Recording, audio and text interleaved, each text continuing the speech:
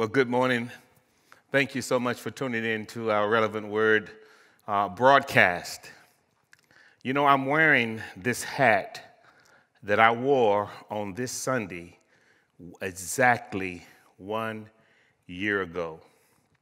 You remember as we were ushered into the valley of the virus, I came out on the very first Sunday that our church was shut down, and I had this hat on. As you can read, it says abide. As the country was ushered into this virus and people were afraid, not knowing what was going to happen, my wife and I and my family had just gotten off of a cruise. And I remember getting on an airplane back to Indianapolis. We had to try to get home quickly before they shut down the airports. And I got on the plane, and I'm walking to my seat, and the airline stewardess said to me, "Thank you for wearing that hat." That is exactly what we need to do in all of this uncertainty, and that is to abide. If you remember right, it was little Zora Edmonds that wrote me later and remembered my sermon, Abide, period. So I thought I would start our 1-year anniversary reminding you of how far the Lord has brought us. We have been abiding for 12 months now, and God has kept us.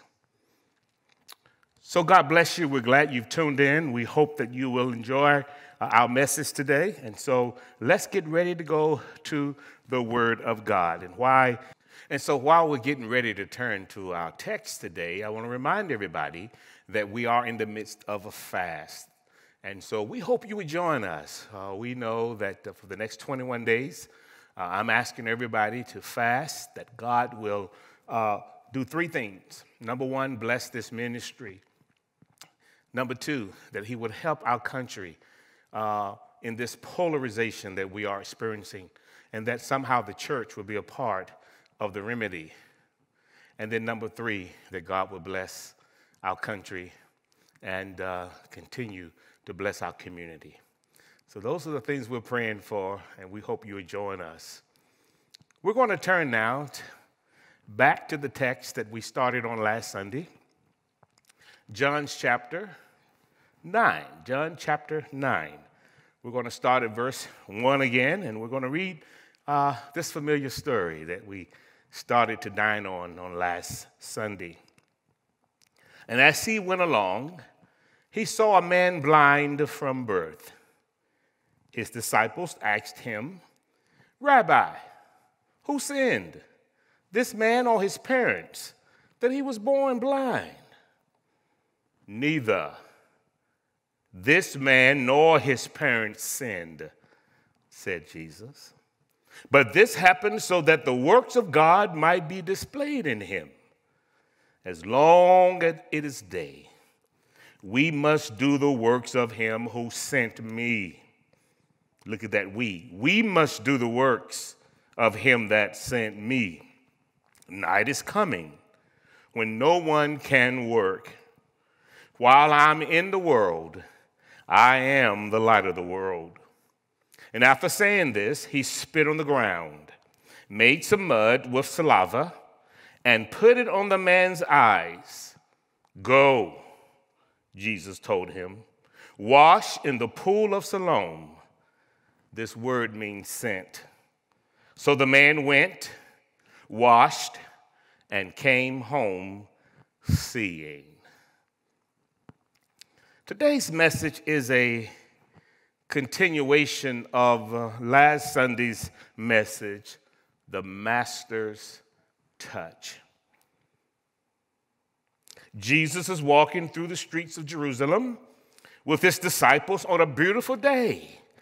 Birds are singing, people are hustling about the busy Jerusalem streets. And he encounters on this day a blind man. Now, Jesus encountering blind and deaf people was par for the course. It was not unusual. However, this encounter was not like all the rest. You see, this man was born blind. This is the only time in Scripture, at least recorded in the Gospels, where Jesus healed a man born blind. I mean, how do you make eyes see that have never seen? How do you do that? I mean, that's how magnificent God is. I don't know who I'm preaching to this morning, but this sermon is just for you because you feel as if you're in an impossible situation. But here in the text, how do you make eyes that have never seen see? Well, the answer to this question is definitely not a scientific one, right? The only answer to this sightless condition is a miracle. This man is in need of the Master's touch. I began this conversation on last week by sharing that I have studied miracles and I have been a part of them in my own life experiences. And I've come to the conclusion, I've discovered that most miracles, not all, but most miracles manifest themselves in 5 phases. I call it my study of miracleology. 5 phases. And as we can see, these phases are played out in the realm and the miracle of this blind man in our text. John 9:2 said, his disciples asked him, Rabbi, who sinned, this man or his parents, that he was born blind? And we looked at that and we began to realize that the first phase of every miracle is what we call the tribulation phase. And now, I'm not going to spend a lot of time explaining the tribulation phase. You're going to have to go and listen to part 1 of the Master's Touch that I preached on the first Sunday in this month of March. But the tribulation phase, Lord, who sinned that this man was born blind? Did his parents mess up or did he do something? The tribulation phase is the problem or the suffering period of your life. It's usually the result of something physical, sometimes psychological, sometimes it could be a spiritual challenge, but it's a challenge that's way too big for you, and it just showed up on your doorstep. It's often a very stressful and sometimes painful experience. And somebody listening to me right now, you're in a tribulation period of your situation. I mean, it's very difficult. And I'm so glad you tuned in today because God wants to speak to you in your storm. In essence, you are a candidate for a miracle.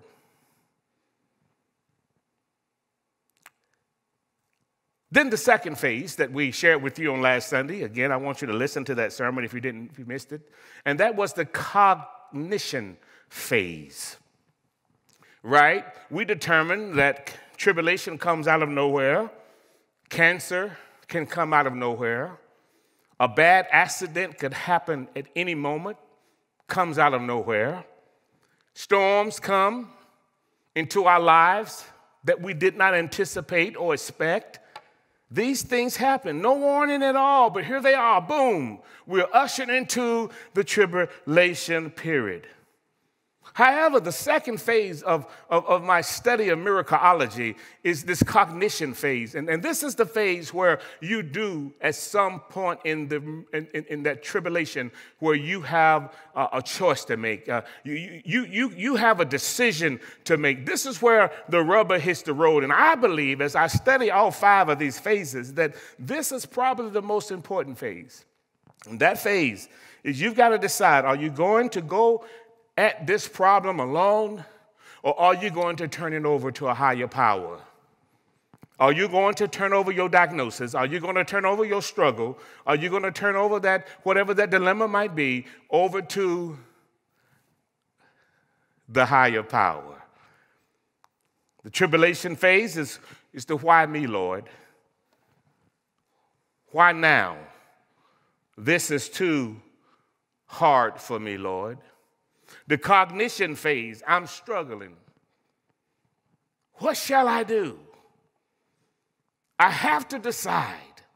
Am I going to go at this thing alone, or am I going to trust he that is omniscient, he that is omnipotent, he that is omnipresent? Omniscient, all-knowing. Omnipotent, all-powerful.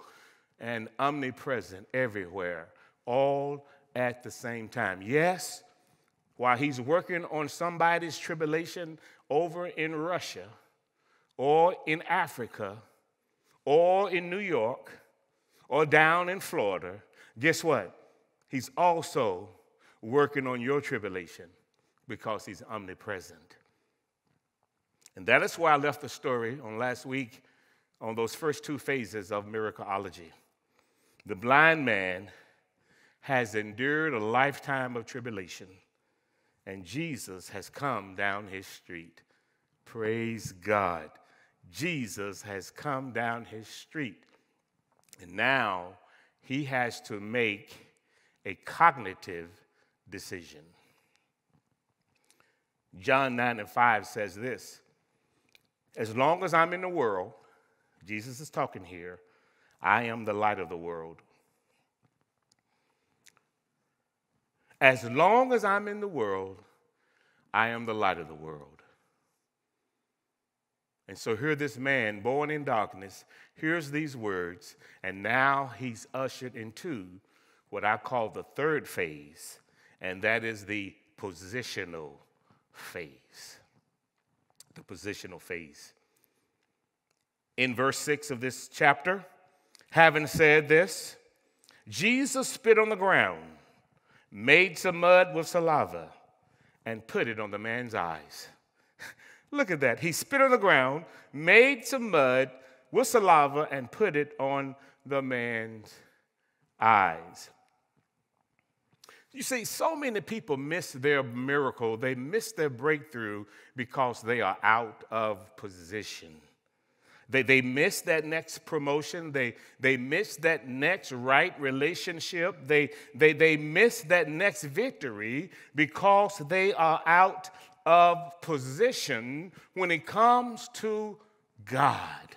You see, my brothers and my sisters, my sons and my daughters, you can't expect a miracle from God if you're not in relationship with God, if you are out of position.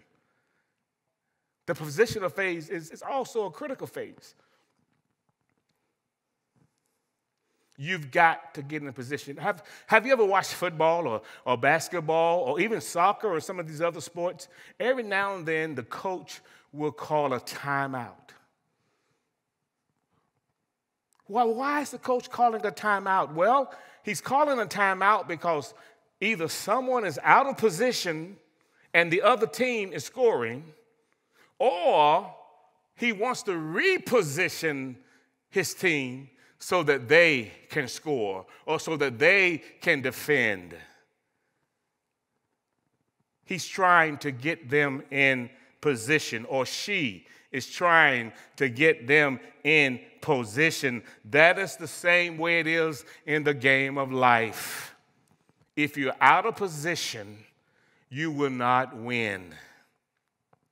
You will not win if you are out of position. And you need a coach called the Holy Ghost that will call a timeout, get you to the sidelines of life, and minister to you and remind you that you need to get in position. Sometimes that coach is your pastor as he preaches on Sunday morning. Sometimes it's your enrichment teacher as he or she teaches during Sundays. Sometimes it's your youth leader, but they're put in your life to help you to realize that if you want to be blessed, if you want to be a candidate for a miracle, you've got to get in position. You have to be in relationship with God. You see, your position determines your provision. Oh, somebody need to put that out there for me. Text it, tweet it, do something with it. I'm going to say it again. Your position determines your provision. And if you really want to spice it up, you can say it this way. Your position in God will determine your provision from God. You have to get and stay in position. Now, positioning does require faith and action. Paul said that our walk requires faith and action. Faith without works is what? That's right, dead. And works without faith is what? That's right, dead. They go together. So you have to, getting in position means that you are walking by faith. The man knew that Jesus was somebody special and that he may never, ever come his way again. And so he decided that he needed to get in position. This is an amazing text. The Bible says, having said this, Jesus spit on the ground, made some mud with saliva, and put it on the man's eyes. What? All of a sudden, the man hears somebody spit. Now, this blind man, according to verse 8, was a professional beggar. You go down to look at verse 8, you know that he was a professional beggar. That's what blind men did in those days. They couldn't hold down a job, and so they depended on others to give them alms. He could not take care of himself. Matter of fact, the Bible seems to suggest that this man is living still with mom and them. He's still living with his parents. So he suffered many insults in life. However, he hears somebody spit. Now, he can't see, but he can hear very well. My brothers and my sisters, I just want to be very transparent here. You know, I can take about anything but somebody spitting on me or near me.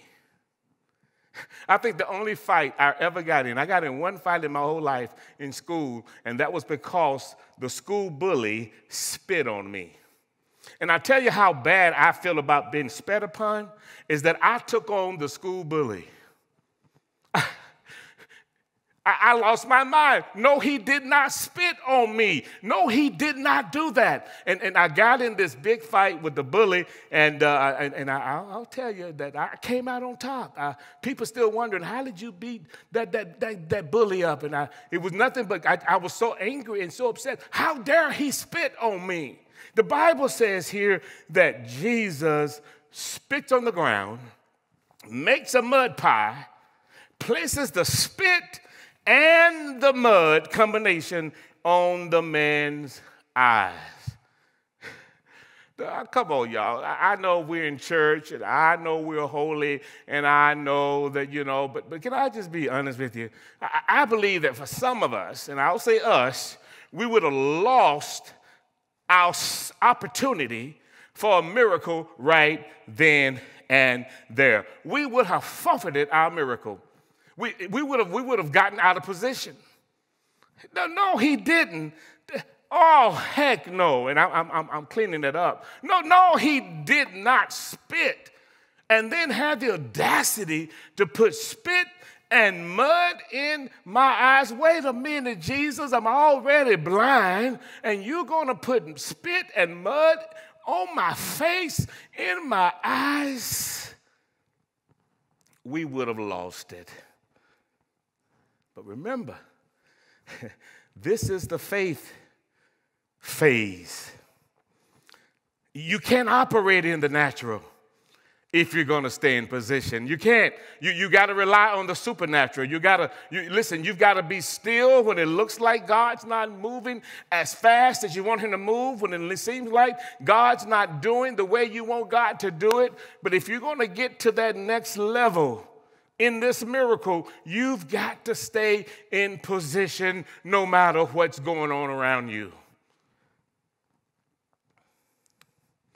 Wow. Now, the funny thing about this use of spit is not the first time Jesus spat on anyone or put spit on anyone. Let me show you a couple of scriptures. Here they are. Look at it with me in Mark chapter 7. Look at what it says, verse 33.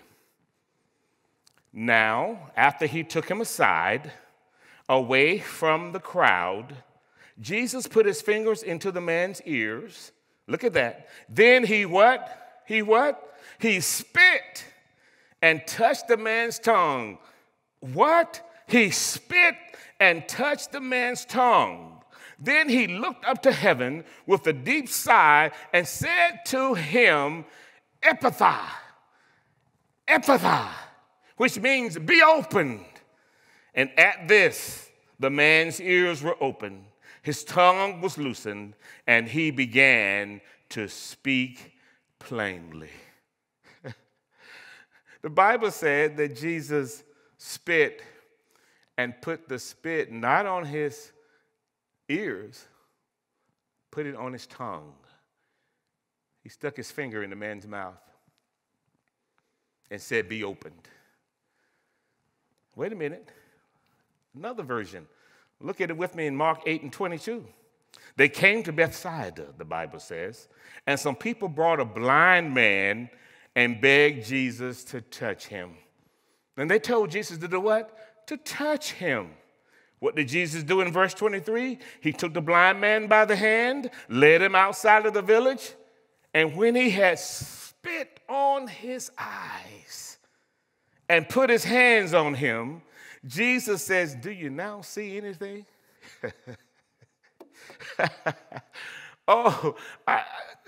He spit in his eyes.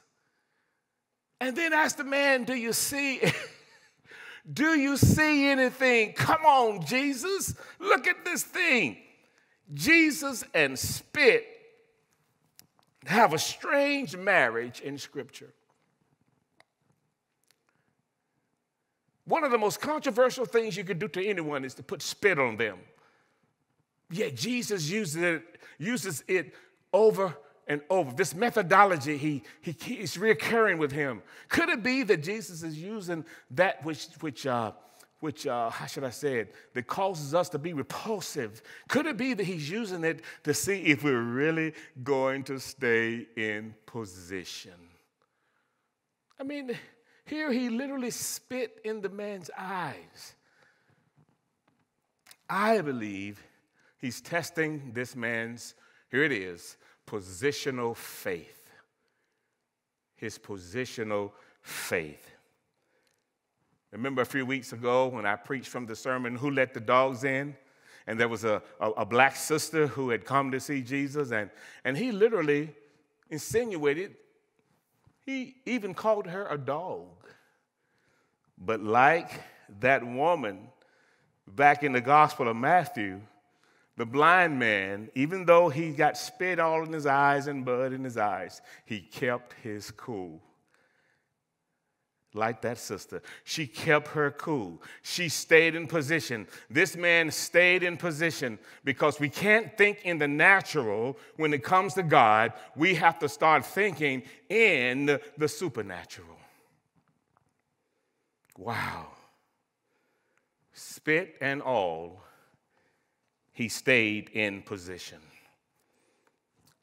Then Jesus said, Go wash in the pool of Siloam, for this word means sent. This word pool means, Siloam means sent.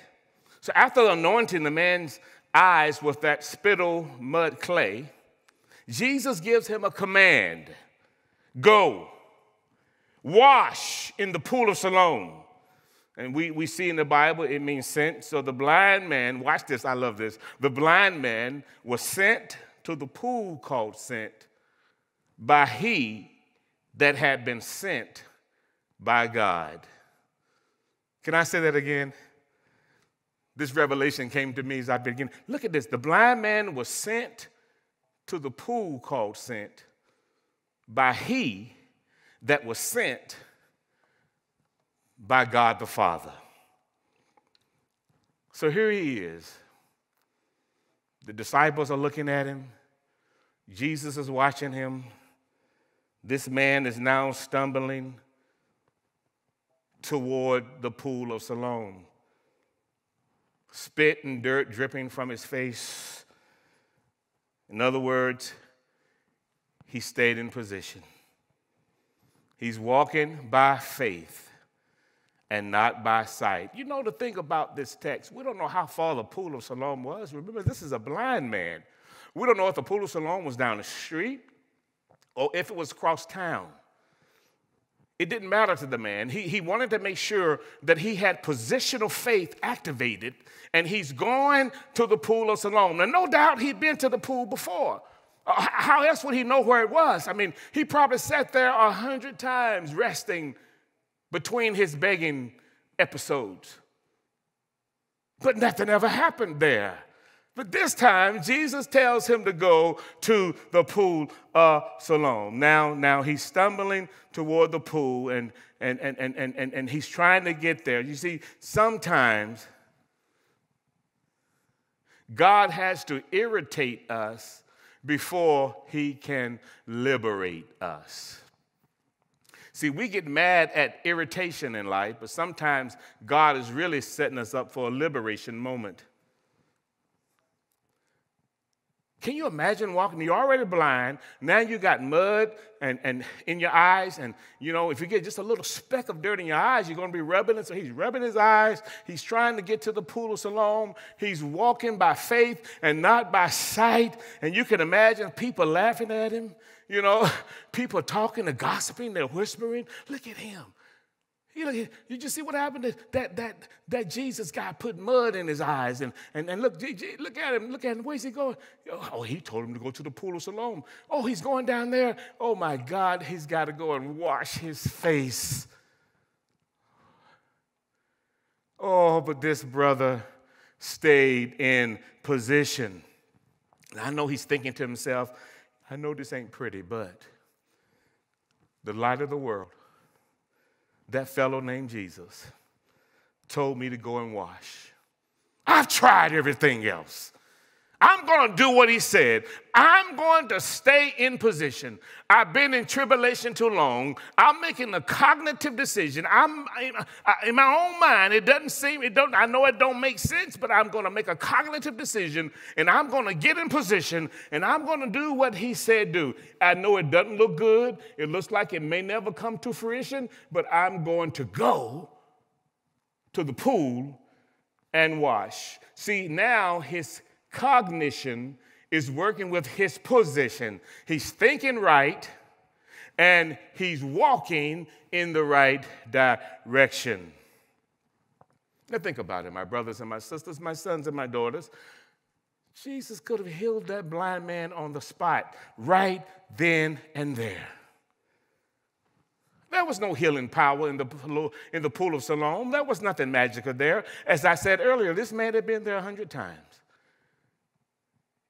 There was no power in the pool of Siloam. The power came as a result of this man's obedience by walking in faith. Look at what happened. Verse 7 says, so the man went. Look at that. He went. He didn't argue with God. He didn't argue with Jesus. He didn't keep in that why me phase. The Bible says he went and he what? He washed and he came home seeing. Can I say that again? Verse 7. He went and he washed and he came home seeing. Now, when I read that, it is so, as I would say, melodramatic. So he went, he washed, and he came home seeing. come on, John. Surely that's not what happened. That's so melodramatic. He went, he washed, and he came home saying, no, that it can't be that way. This man has never, ever seen anything before. He didn't even know how to get home by his sight. And you're going to just say he went, he washed, and he came home saying, no, John, something else had to happen. Why didn't you write it down? Surely this man, once his eyes were open, he started screaming, yes, I can see. I can see. Surely he started running around and touching people and saying, look at me. I can see. But John says, well, he went, he washed, and he went home seeing. No, come on, John. He just couldn't have just got up and just went home like nothing happened. Surely he took some flips and he began to hug people and began to scream at the top of his lungs that I can see, I can see. God gets so upset at us when he does the miraculous in our lives and all we do is be quiet about it. No, don't waste your miracle. Use it. So now he went, he washed, he went home seeing. That ushers him into what I call the liberation phase. The liberation phase. The liberation phase is the phase where tribulation is done. It is ended. You're cancer-free. Right? Your storm has ceased. Your body is healed. The tribulation phase is over. The man left home blind, but the Bible said he returned home seeing. Praise God. This is such a dramatic turnaround that his neighbors took notice. Look at verse 8 with me. His neighbors and those who had formerly seen him begging asked, is this the same man who used to sit and beg? Some said, no, that ain't him. That ain't him. That ain't him. That cannot be him. And then I love this last part. I just wish I could just take off and run around the church with some of y'all right now. But he said, look what he says. I am the man. I love that. I am the man. I am the one. I'm he. I'm the one that was once blind, but now I see. I am the man. I am the man. Can I just take a picture of this right now? My God, this man left home one way, he comes back another, and it is so mind-boggling and mind-blowing and so miraculous that his own neighbors refused to accept the fact that it was him. And watch this, they even argued with him. I can hear one of his neighbors saying, no, you ain't him. I've been living in this neighborhood for 40 years, and you can't be that guy because that guy's always been blind. He was born blind. I know his mom and him. He said, no, man, I am him. It's something about when God gets hold of your life and he begins to change those things that used to hold you down. Maybe you do have a different look. Maybe you have a different glow. He said, guys, I am the fellow. I am him. That is such a blessing. That just, oh my God, that just wants me to celebrate the goodness of the Lord. Amen. He's thinking in his mind of all the sick people in the world and all the blind people in the world. I am the one that now see. Jesus came into my little world and healed my big problem. Of all the people, he came into my little world and healed my big problem. I love the hymn that said, shackled by a heavy burden, 'neath a load of guilt and shame. Then the hand of Jesus touched me, and now I'm no longer the same. Praise God. I'm not going to sing the rest of this. I'm going to sing the rest of it a little later, but that's, can I just stop right there? Then the hands of Jesus touched me, and now I'm no longer the same. Y'all don't even recognize me now that I've been with Jesus. The once blind man is now enjoying the liberation phase. However, not everybody's happy. Everybody's not going to dance at your breakthrough. Everybody's not going to be happy about your miracle.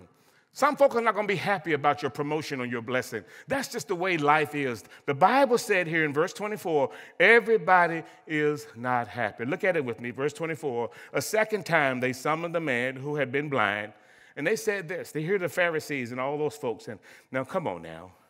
Give glory to God by telling the truth, man. Come on. We know this man Jesus is a sinner. He replied, well, whether he is a sinner or not, I don't know. All I know, one thing I do know, come on somebody, I was blind, but now I see.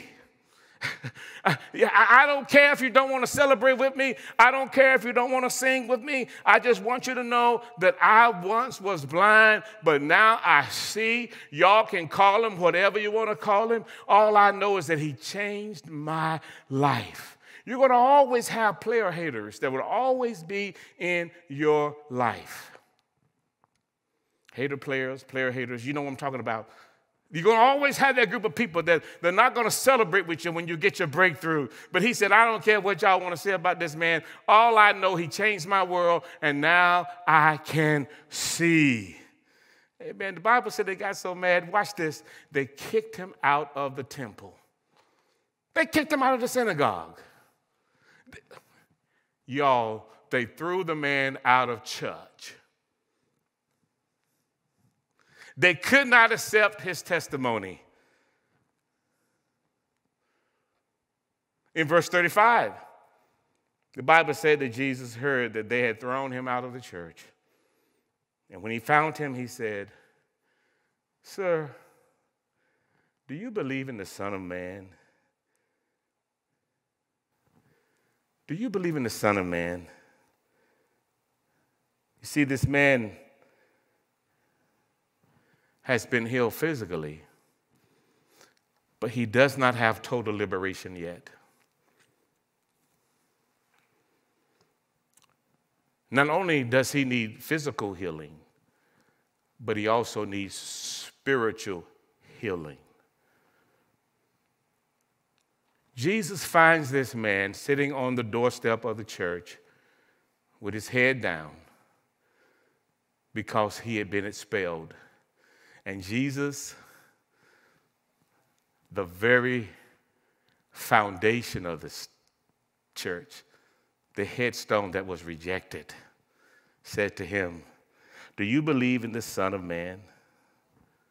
You see, true liberation comes after spiritual revelation. And I want to say this to you. You've had miracles take place in your life. Some of you have had your finances restored. Some of you have gotten jobs that you didn't really deserve. I mean, you've had some liberating stuff happen in your life, but all of that stuff is tangible. It's not eternal. Now, Jesus is meeting his spiritual and his eternal needs. And that ushers into this last phase as I close out today. And that is the celebration phase. Look at it with me. Verse 38, then the man said, Lord, I believe in the Son of Man. And he worshiped him. Don't you realize that you don't have to be in church to have church? You don't have to be in the pew to praise God. The Bible said that though he had been thrown out of the church, he now has his own church in front of he that should be the center of our worship. The Bible said he began to worship him. OMG, our magnificent God. He worshiped him. He had church on the spot. The greatest response to God's miracle is the celebration that must take place so that others can know that you have been blessed and rescued by the goodness of the Lord. Can I finish my song now? Amen. He touched me. Oh, he touched me. And oh, the joy that floods my soul. Something happened, and now I know he touched me and he made me whole. Since I met the blessed Savior, since he cleansed and made me whole, I will never cease to praise him. I'll shout it till eternity rolls. Oh, he touched me. Oh, he touched me. And all the joy that floods my soul. Something happened, and now I know he touched me. And now I've been made whole. Praise God. From tribulation to cognition. Get in position. Here comes your liberation. And you need to let some other folk know that you're in celebration for what God has done in your life. Those are the 5 steps of miracleology. Some of us get to that liberation step and we're stalled. Don't do that to God. Don't let him bless you and you not celebrate his blessings in front of others. I hope you've been blessed by this message today. The Master's touch is available to you right now. Father, thank you for this message. Thank you for reminding us that you're still in the miracle business. And somebody listening to this sermon right now, the doctors have said we can't do no more. The relationship looks dead. The circumstances look bleak. Darkness has permeated this person's life. But oh God, you are the light of the world.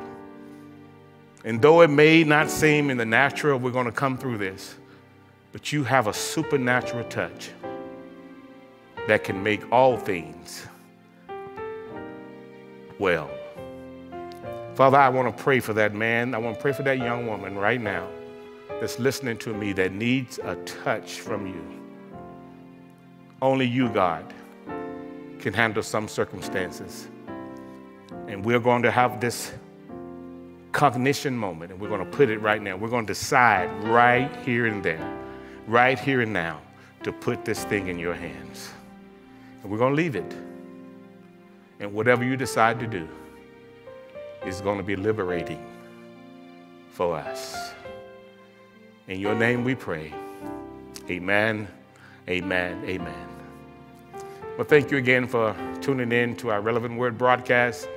If you want to accept Christ as your personal Savior, if you want to be in position, then I want you to right now put in the chat your email, or if you don't mind sharing your cell phone number.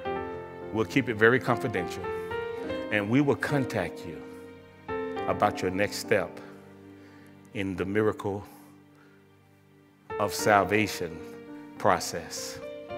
But we love you and we thank God for you. Remember what I've taught you. I'm going to say it every week.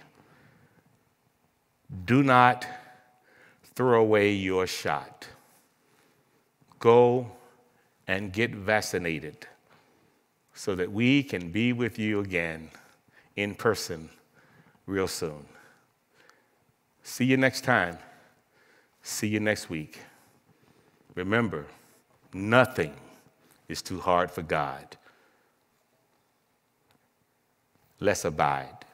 Well, we're out of time and want to say thank you again for listening to the Relevant Word live stream broadcast of the New Era Church.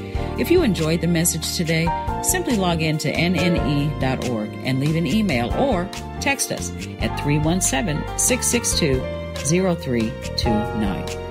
We appreciate you and all the support you give to keep this ministry airing. So please send all tithes, offerings, and donations online at nnE.org or simply text NEC Give to 77977. You can also mail or use our church drop box at 517 West 30th Street, Indianapolis, Indiana. Until the next time, remember, God loves you.